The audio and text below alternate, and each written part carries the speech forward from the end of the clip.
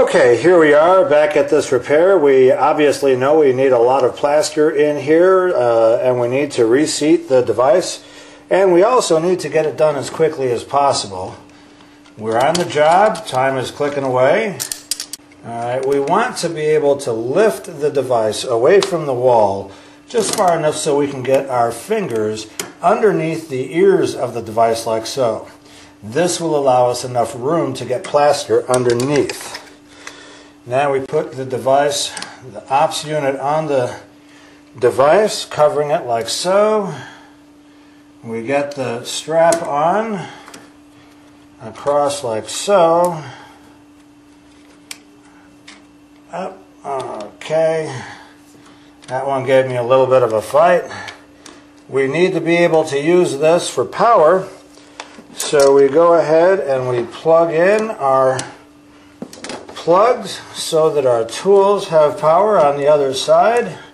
And make sure that that's nice and secure like so.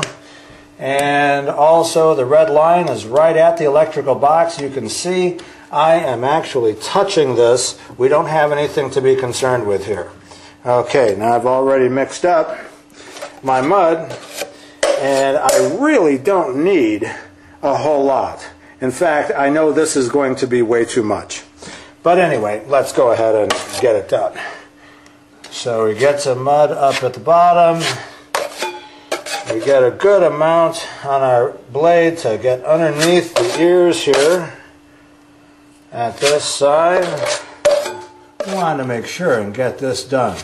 Now we make plastering only to the original wall surface. We're not building up the wall at all, where we're going to have to feather the patch. As soon as that Durabond 20 is dry enough to sand, we'll get that sanded, primered, and painted.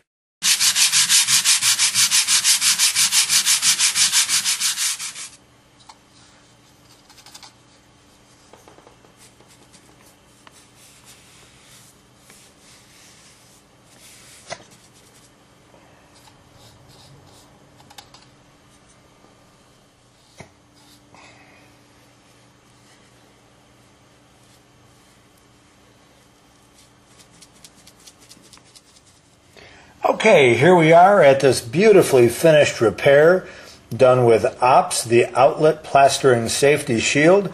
We've had power throughout the duration of the repair. Let's just remove these plugs first, like so. Then we want to just take off the OPS strap, like so.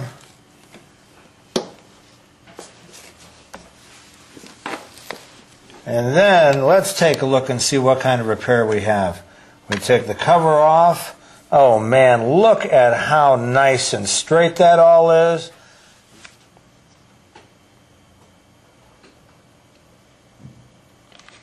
That is all the way to the electrical box. That is a solid repair that we don't have to worry about for years to come. And you know what? If I'm the painter that just did this, I was able to make an extra 25 or 30 bucks. If I was the electrician that just did this repair, I was able to make an extra 25 or 30 bucks and maybe even save my client 150 bucks for not having to call the painter. Anyway, let's get the cover plate on that.